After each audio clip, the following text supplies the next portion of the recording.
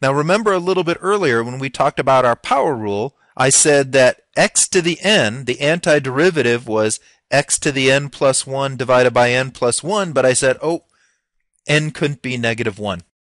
Well, if n is negative 1, we're asking for the antiderivative of 1 over x dx, and you'll probably recognize that that must be related to a logarithm. And in fact, the antiderivative of 1 over x dx is ln absolute value of x plus c.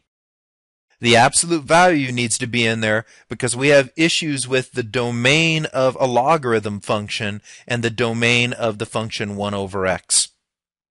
Remember, logarithms only take in positive numbers, but 1 over x can take in any number except 0.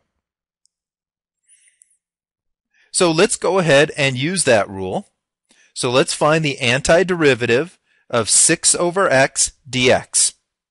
The first thing I'm going to do is I'm going to pull out my 6 and write this as 6 times the antiderivative of 1 over x dx.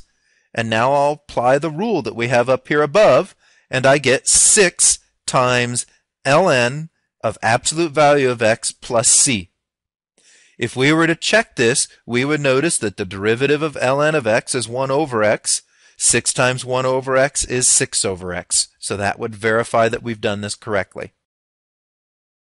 If I want to find the antiderivative of 1 divided by the quantity 2x dx, I'm going to pull out any constants, and when I pull out a 2 from the bottom, in front it comes out as a 1/2.